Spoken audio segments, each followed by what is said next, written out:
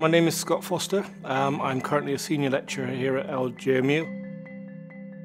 My school in particular was poor.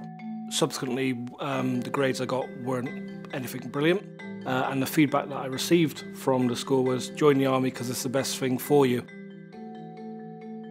At the age of 21, I left the army, and then I moved over to a multinational company, a retail company, as general management.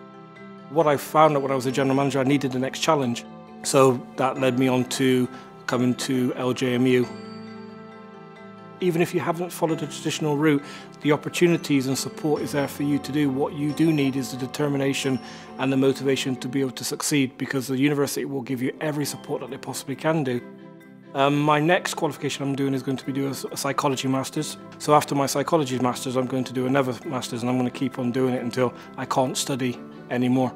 I don't rest at any plateau. I have to keep achieving, and I will continue to achieve, and Liverpool John Moores has enabled me to do that.